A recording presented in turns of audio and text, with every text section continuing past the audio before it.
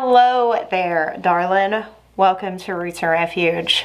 We are not at the farm currently. We are in my office where I've come to have a chat with you. I am doing a video today that is different, I think, than any video I've ever done. I've probably kind of gone here into the realm of opinion, but not ever on purpose like this. Sometimes I end up talking about something in a vlog, end up really sharing my opinion, maybe get a little fired up, but never sat down to do a video for the purpose of reacting or sharing my thoughts on something that may be controversial. So to preface, if this is your introduction to my channel, my name is Jess. I share my experience growing food, my life on a small farm, gardening and homesteading, taking care of animals, cooking that food, sharing it, as well as just trying to live kind of better in relationship with the people that I'm in relationship with and the earth. I am by nature pretty non-confrontational. That is because I am by choice really not reactive, just not a reactive person. And I sort of have a maddeningly laid back approach to life in general. If you are a reactive person, I just kind of usually am like, nah, it'll all come out on wash day. I don't typically get really emotionally heightened over things that do not directly and immediately affect me. And I think that's because I became a mom when I was 19, and I've spent the last 20 years of my life raising children and staying so busy that I don't really have the emotional capacity to have huge reactions to things that do not immediately affect me. So sometimes topics will come up in like the gardening community and in the online spheres that I am present in, and I will hear conversation, I will see people get really heated. I spent a good bit of time today moderating a thread on my Facebook group that actually spurred off one of the topics that I'm going to talk about, because people got really heated. People got really reactive, as one does on the internet. And I had multiple people tagging me saying, Jess, what are your thoughts on this? I kind of started thinking about it. I'd read the article in question, as well as another article that came out, got a huge response in the gardening community a couple weeks ago that I had been tagged in a ton. And I thought, why don't I share my thoughts on this? You may not agree with me. I'm completely okay with that. I will not argue with you if you don't agree with me and you want to like go toe to toe. It's gonna, I mean, literally, you should go argue with a rock in your yard. You will get a greater response. Like, I just have absolutely zero desire to argue opinions. I think it is the most futile thing that people do, aggressively arguing their opinion. If we could listen to other people's opinions with an open mind and an open heart, we would become richer for it. But being like just ready to fight with those that don't agree with you, it just doesn't win anybody over. It doesn't work. It's better, I think, if you feel a strong opinion, to live by it and live according to it. And therefore you can produce fruit based on what you're convicted on. And whenever you are fruitful in your convictions, you win people over. I don't know exactly. Like, I can theorize. I can tell you, oh, I can see these problems, but I can also see this. A lot of times for me, I'm just not quick to draw a really strong conclusion or opinion. Give it a little time. And sometimes, yeah, I mean, I give it some time and then I'm like, okay, now I have a very clear opinion about this. But regarding the two articles that have caused such a stir in the gardening community in the last couple of weeks, I have some thoughts, but I can't give you a definitive, this is exactly what's going to happen, because I can't tell you how the future is going to play out. So the two articles I'm talking about, there's an article that was released by NPR talking about the first genetically modified seed, like vegetable seed, to be marketed to home gardeners. This is a brand new thing. It's a purple tomato, which I will put a link to this article down below, but it's a richly purple tomato that has purple flesh, and it was created by splicing Snapdragon genetics into a tomato and creating this bioengineered tomato. Now, the second article is about the carbon footprint of home gardens is more damaging than commercial agriculture. We'll get to that next. So back to the purple tomato. The reason this is a big deal is because to this point, and if you watch videos that I have created as recently as 2 or 3 weeks ago talking about seed buying, I stated accurately 2 or 3 weeks ago that GMO crops are not available at a consumer level, which prior to this release was a true statement. Prior to this release, if you were going to go into any place or go into any online store or purchase seeds from another home gardener that was saving seeds, you are not going to get a GMO seed. Now, when we are looking at genetic modification, bioengineering, this is a really hot topic. People have a lot of opinions. I have heard out both sides. Some people are of the mind to just completely, absolutely black and white, no GMOs, no matter what. Some people argue that GMOs bring a lot of benefit as far as being able to create greater production and efficiency of producing food.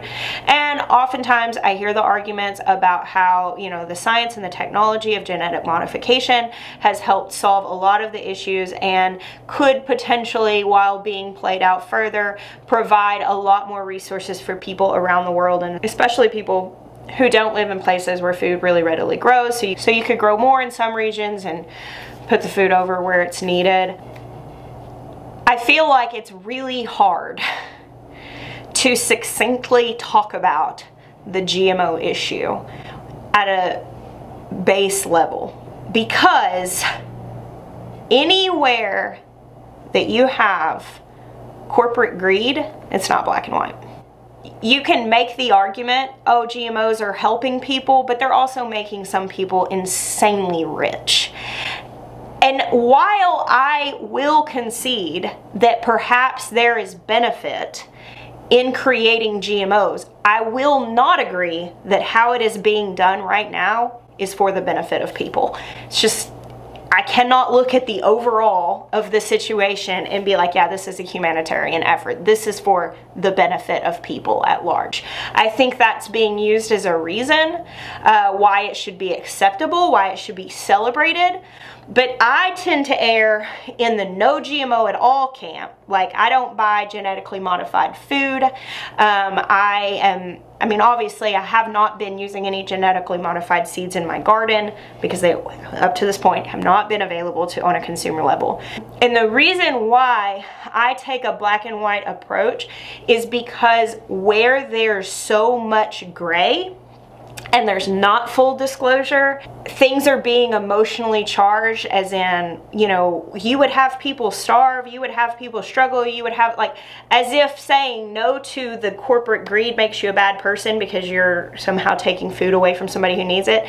When things get like that, when they get muddy like that, I'm out. If there can't be enough transparency in an issue for me to have the facts, both positive and negative, I'm out. That's just always been my approach. My family will still go out to eat at restaurants. We don't make a massive habit of it. It's not something we do all the time, but we will do it. If you are eating in a restaurant, you're likely consuming something that was genetically modified. So when I say I'm pretty black and white about it, I'm not entirely black and white about it. Like, obviously, I'm still making some exception. The thing is it's such a monster to, like, actually try to sort out and unmuddy. It strikes up all this controversy. Now, a lot of people don't know why they don't want to do GMOs. They just hear other people talking about it and they're like, oh, that's bad, I don't want to do it. My concern with some genetic modification is that there are some things that are happening that are very alarming. For instance, there are crops that are subsidized by the government. I heard Will Harris of White Oak Pastures say a phrase that really I liked. He said they're artificially cheap. Corn is a good example, sugar beets, sunflower, that's another big GMO crop, soy. Like, these are some of, like, the big GMO crops in the United States right now. And the government is subsidizing these crops, so farmers are actually getting paid really by the government to grow them. They're not actually getting paid by selling the crop. So they're receiving money, and I'm way oversimplifying this, but that's more or less the gist of it. Which means they're then motivated to grow this crop versus growing a crop that maybe isn't GMO, and because the government isn't paying for that one. So so the farmers, which I'm not knocking the farmers who do this, a lot of these people are in a position that they don't have another choice. I mean, they have to do this to keep their head above water, to keep their family afloat. Take the subsidies, they grow what they're told to grow, they sell it where they're told to sell it. It is artificially cheap. And so what has happened was, let's say corn, is that this crop is being grown in such abundance, grown by monoculture, that is really, really damaging to the earth, the way that it's being grown. It's not good for soil, it's not good for the environment, it's not good for the wildlife, it's not sustainable. But because the farmers, they can't really make it growing the other stuff, they have to take the subsidies, they have to do this, and now we have all this corn. We've got to figure out what to do with it. And so then what ends up happening, and what has happened, corn syrup gets put in everything. And so you and I go to the grocery store and we go, oh man, this looks really good. You know, it looks like it may be healthy. It's applesauce. I'm going to buy this applesauce for my child. You turn it over and the number one ingredient in it isn't even apples. It's corn syrup. And so here we are consuming the excess of the subsidized crop because it is being grown in such abundance, and it's not good for us. It's not healthy for us. That's why you have to pay 3 times as much for the organic applesauce or the non-GMO applesauce, is because you're buying an applesauce that doesn't have corn syrup in it, and it costs a whole lot more because that corn syrup applesauce is artificially cheap. It's able to be sold to you, not because that's actually how much it costs to produce applesauce, it's because that corn is artificially cheap because it was subsidized. So here's the alarming thing. A lot of these GMO crops, like the corn, the soy, and the sugar beets, there are crops and GMO seeds that have been developed through gene splicing and technology that those plants can be grown withstanding Roundup being sprayed on them. So if you get Roundup and you go take it and you spray it all over your yard, it's going to kill what it lands on. But if you splice in the resistance into the genetics of a plant and you grow a field full of corn, you can go up and you can spray all the poison out on that field, and it's going to kill everything it touches except for the corn, because the corn was genetically modified to be able to live through the Roundup. The problem with that is, if a poison will kill any plant or insect it touches, but the corn is genetically modified to withstand it, but then we eat the corn, we're not genetically modified to withstand it. We're as organic as the bugs and the plants that it killed. So obviously, that could be leading to a lot of issues. Now, is all genetic modification bad? No. Is it terribly dangerous for them to splice Snapdragon genes into a tomato in order to change the color? I don't think so. That's probably not going to be like detrimental to eat.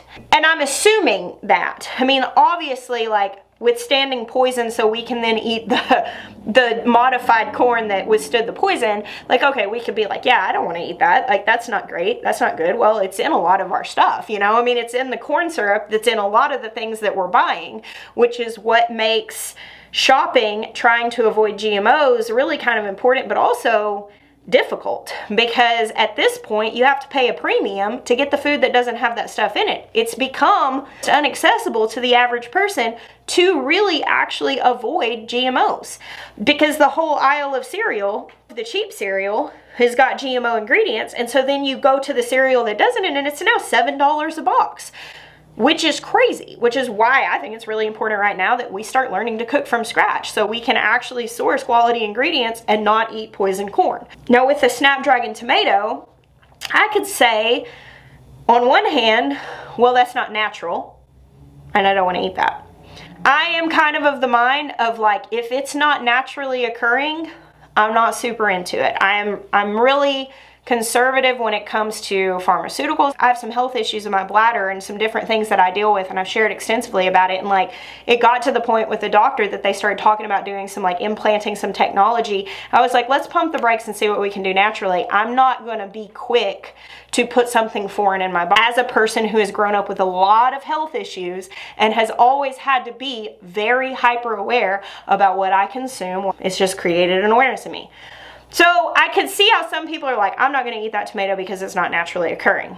However, I also see the argument of people being like, so much of what we eat is because of technologies and breeding and all that. And it's true. I mean, a lot of the hybrids that we currently use are from the interference of men. It is from selective breeding. It is from intentionally creating an end product. But there is a difference between selective breeding to create something new and genetic splicing to create something new.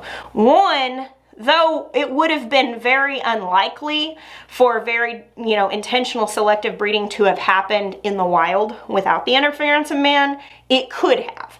Whereas the other could not have, because those plants are from different genomes and therefore they could not have crossed.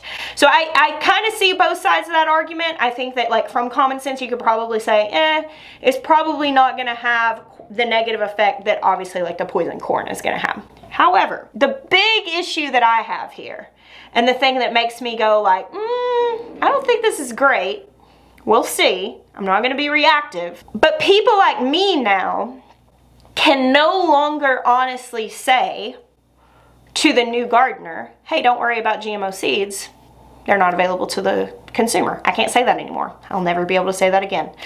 Because of this Snapdragon tomato, that cannot be made as a blanket statement. And that muddies the waters. And it muddies the waters in an area where there is corporate greed involved. And anywhere you've got people that are building massive amounts of wealth on the ignorance of consumers, you have a potential for a really big problem. Now, one tomato, one variety of a plant is not ultimately going to make a difference. This one thing, the issue is this the introduction of a big thing that is actually going to change the face of home gardening? And I would say that there's a very good chance with the introduction of GMOs on a consumer level that yes, this is the very first bit of a big thing that could ultimately bring a lot of change to home gardening, which, just like anything else that is being introduced in our culture right now that is new and potentially brings a lot of change, we just have to use wisdom and have like just discernment in what we're looking at, what we're choosing. And it is really hard. It is hard to be a consumer in a time where there is so much greed happening. It's hard. We are advertised to so more than any other time of history. We are being advertised to, because we have these screens in our pockets. We are taking in so much media all the time. I just want you to like just go about your day tomorrow and take note how many advertisements you see. Just take note of it. Like listening to a podcast, scrolling through media, any sort of social media platform, driving down the road, the radio's on, there's billboards, there's, you sit down, there's a newspaper. Everywhere you look, there are advertisements. It's almost difficult to get away from it at this point. So I think about, like, I have a Kindle that I read a lot of books on, and it has advertisements on it. And I chose that. I could have paid more to get the Kindle that didn't have advertisements on it. Ultimately, what we do is we trade our attention span to be advertised to. I mean, this is my job. I make content. The way I get paid is I make content.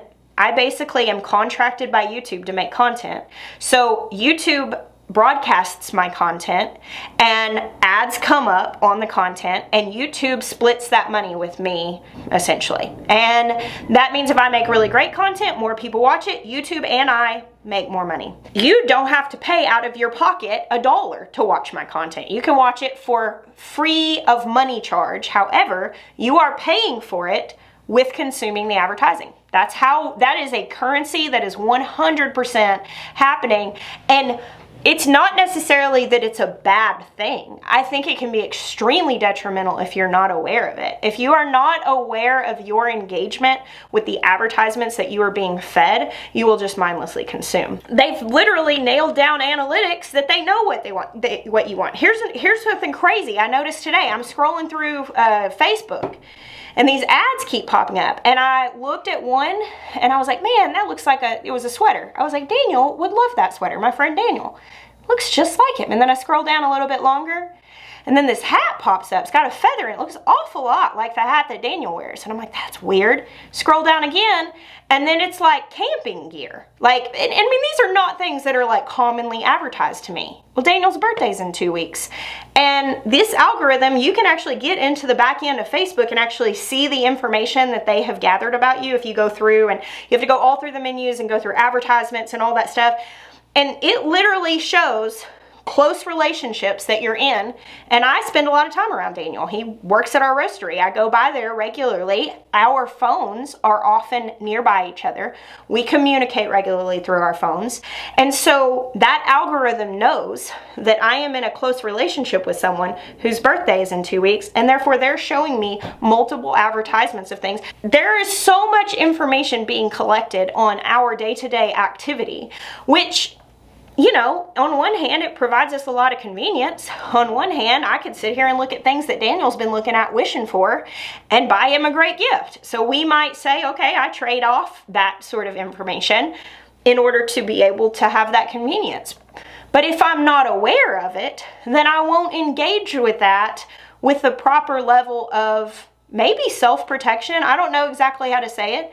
I just think being aware of it is really important. With the GMO issue being brought into the seed buying world, it's going to be more important than ever that we as consumers are very aware of what we're purchasing, who we're purchasing it from. We're going to have to ask a lot of questions. I have stated repeatedly that I think it's great to grow seeds, that whatever seeds you can get.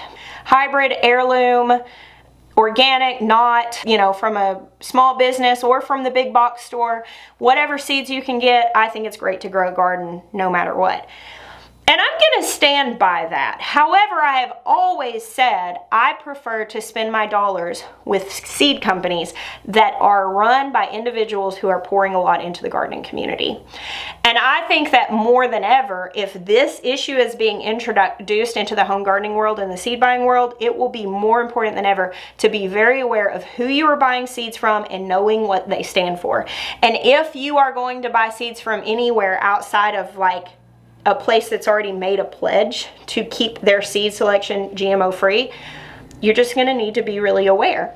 Because while the Snapdragon splicing seems to be fairly harmless, that's not to say that 3 years from now, because this introduced this issue and people are going, oh, that's cool, that's beautiful. Well, what if the next introduction is, oh, this one's really disease resistant because of GMO splicing? Well, you know, that can get a little hairier. Well, then what if the next one is, hey, you can spray this chemical in your garden and it will withstand it because of GMO splicing? And so I could see that definitely being a slippery slope. And while I'm not gonna like henny penny on this and be like the sky is falling, I'm not really reactive. I'm just kind of like, we'll see where this goes. But like many other things that are happening in the world today, you just need to be aware.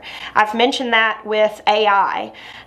Do I think that everything to do with AI is all bad and I want to demonize it? I don't think it is. I think that it could be a useful tool potentially, but I see a lot of potential for issues, and I already see a lot of the degradation of the integrity of art and poetry and music and screenwriting really being damaged. And do we want to live in a world where all of the things that spark our creativity and our joy and the beautiful things and all of this were created out of computer programming rather than the human mind? No. Unfortunately, these aren't black and white issues. It's not as simple that we, as the average person, gets to be like, AI, no way, get rid of that. We are consuming it already. If you Google anything already, you'll have a little blurb come up at the top and tell you something, and that was AI generated. If you go look at an Amazon review, it's going to give you some information at the top that basically that AI went through all those reviews and it will give you the summary of it. AI is already in so many places, and in some places it is convenient. I appreciate a review. I appreciate not having to read through all of them.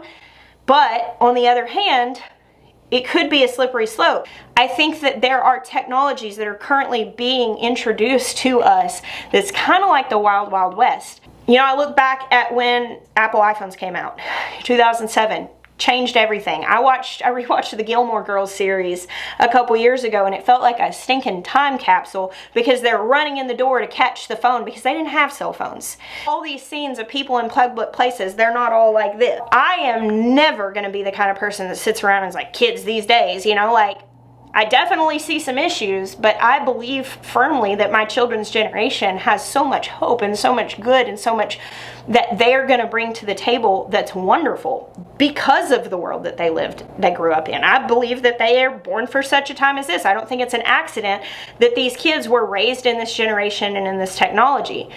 As a parent raising a child in this current culture, I've had to be extremely intentional that my children don't just fall to the devices of being completely addicted to screens. You know, trying to guide them and teach them communication and teach them how to navigate the world outside of the phone. With all these issues, with augmented reality, with GMO seeds, with AI, with all of these things being introduced, again, I just feel like the most important thing is that you do not mindlessly consume. That you do not mindlessly just be like, oh, it must be fine because somebody else said it was fine. That you take the responsibility of looking at things and say, what does this mean for me? What does this look like? Do I want to take part in this? I like to think, when I look at GMO seeds, I like to think, well, this seems pretty harmless, but what could come in on the coattails of this? If there is an obvious progression imminent, I don't want to support the first step. If I look at something and go, well, that's harmless, but I can see what could potentially come after that, I'm just going to opt out of the whole thing together. As I said, when things get muddy, I have a tendency to want to stay on dry ground. I was actually pondering this lately because I did some videos over on my cooking channel about canning, and there are some really strong opinions on either side of canning as far as being really lax in canning practices versus being very, very strict on following the USDA's rules.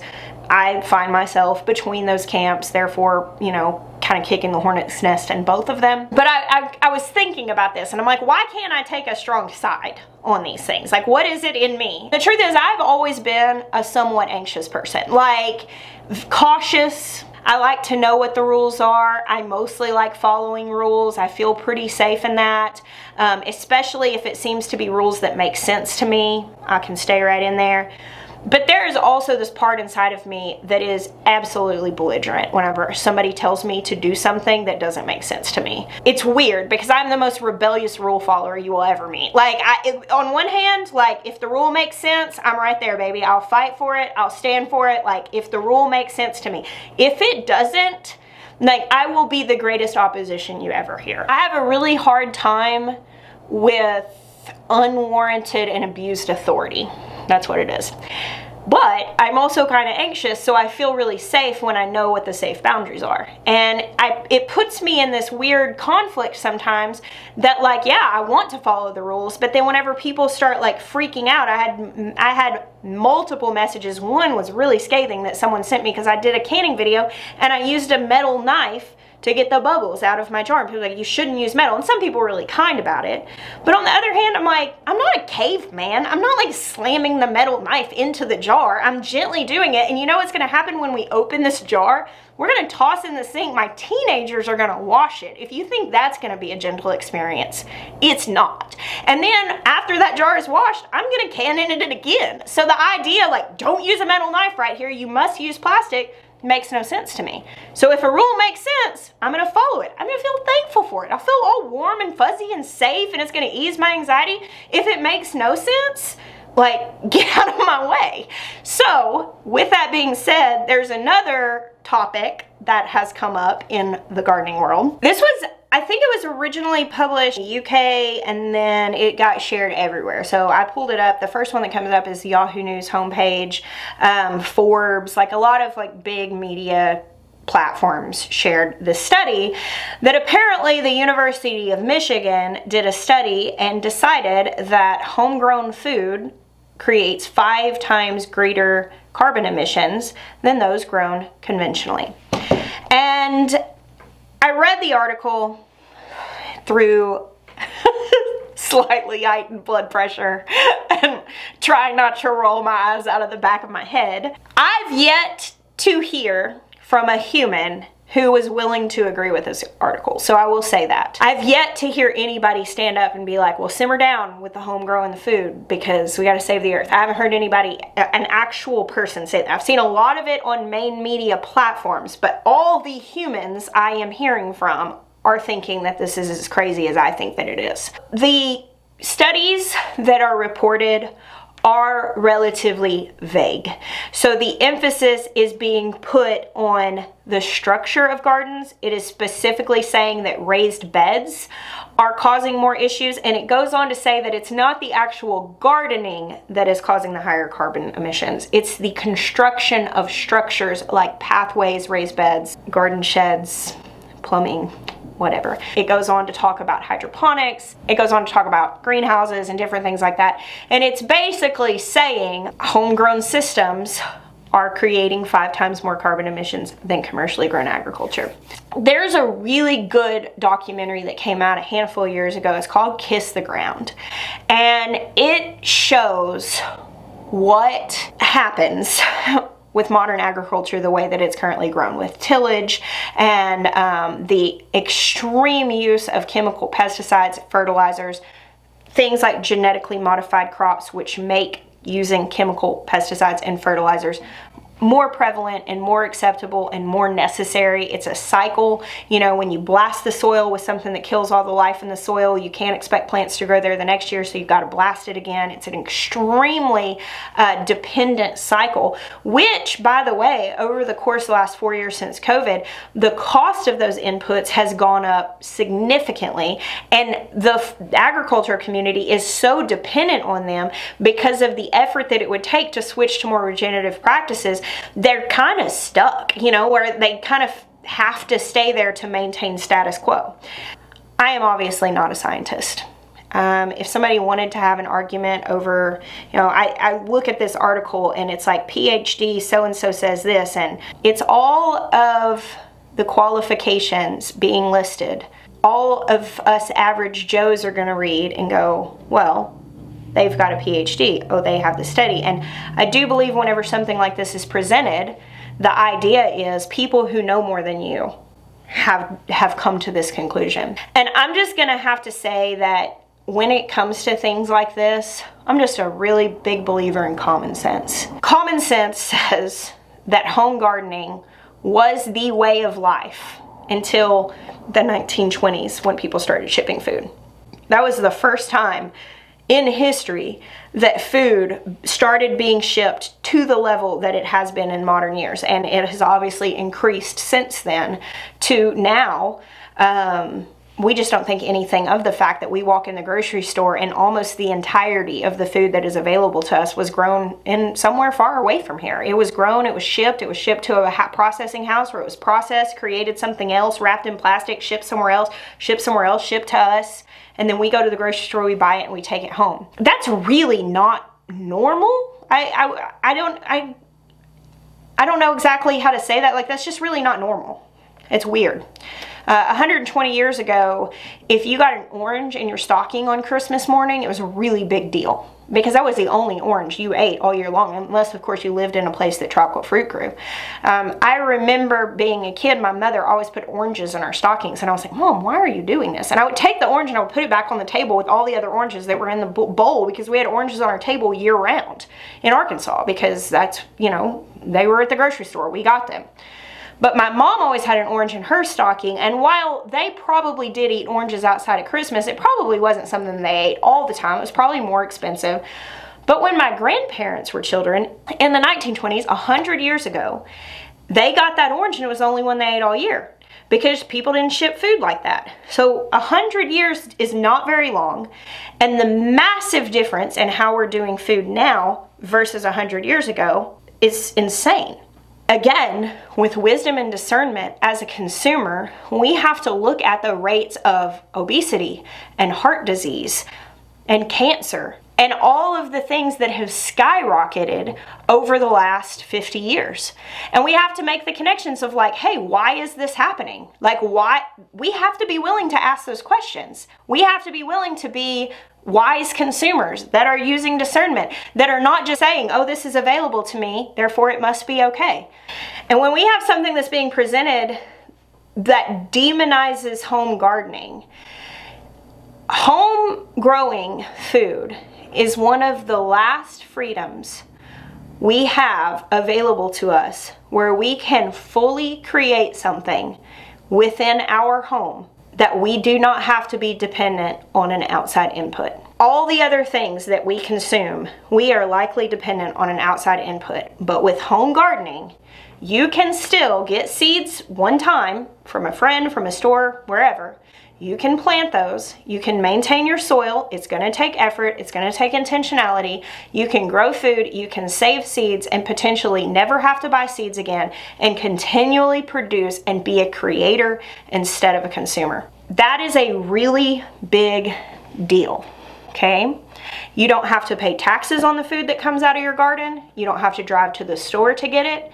If there's a rush on the grocery store, the food is still going to come out of your garden. And if you are thinking sustainably and you're creating other systems to feed into your garden, like keeping chickens and having manure, having a worm farm so that you have fertilizer. If you were thinking of other systems to continually close the loop on your property, that you could continue to produce food, that you do not have to be dependent on anybody else to get, like, that's one of the very few places that we still have that we can really be that local and that self-sufficient. In most places, communities have broken down to the place that, like, right now, if I need services, I have to travel further than 10 minutes away from my home. I have to drive an hour into the city. I have to order things online because they're not available locally. And options get continually taken away. And with the introduction of conveniences, we lose skills. For instance, how many people don't know how to bake bread? I made a video. If you want to learn how to bake bread, I'll put a link to it. I think that it's freedom. Now you're still going to have to get your flour from somewhere. You're still going to have to get your yeast from somewhere. So it's not full self-sufficiency, but if you know how to bake bread, you don't have to pay somebody else to bake your bread for you. That's all you're doing when you're going to a grocery store. You go to the grocery store, you buy a loaf of bread, you pay $4 or $5 for it. You are paying somebody else to bake your bread for you. If you break it down to what's in that bread, you are in just the ingredients. That bread has all kinds of additives. It's got all kinds of stuff, likely has bioengineered ingredients, unless you're buying the really expensive bread that doesn't. But ultimately, you're paying somebody else to do it for you. You're paying for convenience. So when we come back and say, I don't want to be dependent on other things, I want to be dependent on myself as much as possible, it challenges us where we don't have skills. It challenges us where we don't have resources and systems set up. And if we're willing to face that head on, we can create resources and systems. We can grow skills.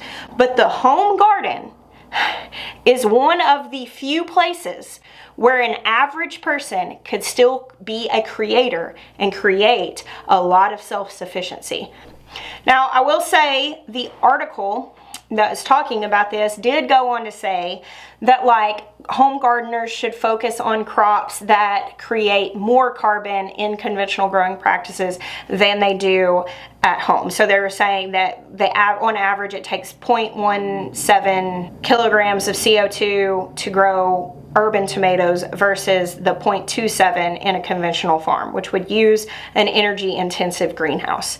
And so it's saying, well, focus on these things that don't create as much. I feel like this is really isolating a lot of the other factors that go into growing. Like it's really comparing apples to oranges, because again, with that homegrown food, I'm not having to travel anywhere for that food. That food is not having to travel anywhere to get to me. And then you add on to practices like mulching, like composting, like feeding your garden organically, like not using chemicals, like not using those things. Like the practices matter. And so I don't think that you can blanket home gardening and then say, oh, on average it's creating this much XYZ. I just don't think that that study could be effectively looking at what home gardening is actually doing. Now, again, they're using the terms urban gardening in a lot of places, which again, they're referencing structures, they're referencing energy inputs and different things that I just do not feel like can be blanket applied across the home gardening network. My baseline, like if you say, hey, what's your reaction to this? I mean, my honest reaction is I'm gonna expand my garden. Like if that kind of stuff is getting published, that makes me wanna garden more. Again, I told you guys, I am the person that when a rule is presented to me that makes no cotton picking sense, I'm just like, how about no, I'm not gonna do that. I'm actually gonna do the exact opposite of that. This isn't a rule, it's being presented as a study, it's being presented as fact, but I don't buy it. I'm gonna keep telling people to garden, I'm gonna keep teaching people how to build raised beds. Above all, in every place in your life where you can be a creator instead of a consumer, do that. Because that is your freedom, that is your power, that is your resources. I think about just going to the store and buying food, and I think about the gas that I have to pay to go to the store to buy the food, the wear and tear on my vehicle, the fact that the vehicle I have to pay taxes on, I have to pay for any maintenance on that vehicle, I have to pay taxes on that, I have to pay the gas, I have to pay the taxes on the gas, and then I get to the store, I buy the food, obviously paying taxes on that. Not only am I paying taxes on the food that I buy, I actually paid taxes on the money that I used to buy the food. And in my case, because I am a business owner, I pay taxes to pay myself the money to buy the food. It's wild just how much of every dollar that comes through my hands gets little bits taken out of it.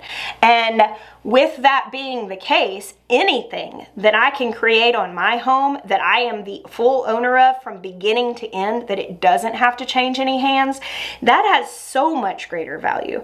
And whenever you bring in the what if scenarios, which I kind of live there in my mind a lot of the time, like for instance, like when COVID happened and everywhere I was going had a 2-package limit on any meat. And of course, anytime I went in a grocery store, all the family packs, which were the larger packs of meats, were sold out because all the people who were trying to buy meat for their family and they could only buy 2 packages, they're buying the biggest packages they can. So all that's available is 1-pound packages of meat. I have 5 sons. Like 2 pounds of meat is nothing. Like that is a drop in the hat. And it did not directly affect me because we were growing our own food, we were homesteading, and prior to COVID, we had put lots of chickens and a couple of hogs in the freezer. So we were able to depend on ourselves rather than depending on the store, but it was very eye-opening to me to go, man, how much more valuable is the food that's in my freezer now beyond what I can look at that it cost me to create? How much more valuable is it to me now because I have access to it? How much value does that access have? Here in this place, I am able to enjoy being a creator rather than simply being a consumer, and therefore I have freedom and power and choice, whereas otherwise, if I were only consuming, I would not have freedom and power and choice. I would be at the mercy of what is offered to me. So anytime topics get brought up, and this kind of goes hand in hand, you know, we're talking about the idea of potential demonization of home gardening, which if that were supported by enough people, when I say, okay, let's look at something that may seem harmless enough and let's see what could be riding in on the coattails of that. If that idea were heralded by enough people that it could get power, well, how much further behind that is regulation of home gardening? How much further behind that is limitation of choice of home gardening? How much further behind that are you going to get taxed for however many raised beds you have or fined for different things like that? And so I could definitely see a direct link that makes people go, whoa, sound the alarms, this idea is being presented. Is the idea in itself damaging? You know, like, can it actually do anything? No, but if enough people got behind it, it could potentially have the power to usher in another idea that could be very damaging. The idea of that, plus the idea of the introduction of GMOs into this, which really muddies the waters. My hot take on that, my humble opinion for what it's worth, is grow a dang garden. Like, right now, wise up. Know what it is that you are seeing being presented. Don't freak out. If my reaction to something like that is to plant more tomatoes, build a few more beds, create a little bit more, become a little less dependent, and then nothing happens, if people just like the purple tomatoes and then that's it, end of story, and if people just kind of shrug off that story and nothing else happens, if all I did in reaction to that was grow more food, What's the harm in that? Now, if I want to go tear down everybody that I can on the internet and like completely emotionally exhaust myself and storm the gates of hell with a squirt pistol, like if I am at the place of being like, oh, I'm gonna fight the world because of these things, like I'm probably gonna spin out. It's futility. Like, don't do that. Allow your reactions to be something actively empowering, like grow a garden. And I know that I present that as a solution to a lot of things. And I've even had people be like, Jess, it's not that much of a solution. Maybe not, but it's definitely not detrimental. It is definitely not detrimental to have food growing at your house, to have some chickens, to raise some meat animals, to get some dairy animals, to expand it to whatever your capacity is. Not everybody's gonna have the capacity to expand it to that point. But it's freedom, it's choice, it's options. And when things like that are being presented, and there have been many in history that have been presenting that fell flat, they were nothing. My reaction is I'm going to continue to be a creator. I'm going to continue to grow food, and I am 100% going to continue to encourage other people to do that. And my hope as an eternal optimist is that the worst case scenario is we grow old eating homegrown tomatoes and living in the peace of our gardens, barefoot in the soil, and we live happily ever after. I'll take that. You know, if those ideas of the muddy waters of home gardening, potential regulations, if all of those things were to mature into much more serious issues, I think that I will be glad at that point that I expanded now. I think that I would be glad at that point that I recognized those issues and planned accordingly for what could be riding on the coattails of them. So those are my thoughts. That's my hot takes. You don't have to agree with me. I would like to know if you like this kind of thing. I don't know, that doesn't necessarily mean I'll do it again. I mean, really, I'm about to start seed starting, and I'll probably be mostly just busy teaching everybody how to grow more food. Thank you guys for hanging out with me today and all the days you do. God bless you. Until next time.